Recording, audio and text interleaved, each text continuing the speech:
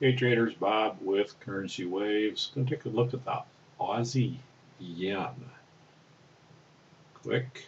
This is the weekly Aussie yen chart, and I have 1, 2, 3, 4, 5 for an A, complex B wave up, and we have 1, 2, 3, 4, 5 for 1 or an A wave here. I think it's a 1, but it is possible it's an A. And same thing here, we have a wave 2 or a B, and working on wave 1 of 3 or C, of course. Just throw that on there quick. And if it is, it would probably end at 83.88, but I'm looking much lower than that long term. Right now I see a 1, 2, 3. This is a wave 4. Working on wave 5. Here it is on a daily at 1, 2, 3, 4.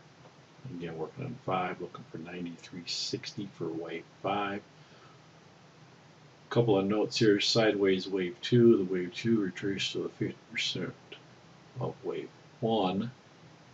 Wave 3 was 200% of wave 1. And because wave 2 was sideways wave 4, we got a sharp wave 4, if this is correct in calling this wave 4 already. And it retraced 50% of wave 3. Again, basically the same thing here. We got the 1, 2, 3, and the 4 on the 4-hour chart. The 1, 2, 1, 2, working on possibly a wave 3.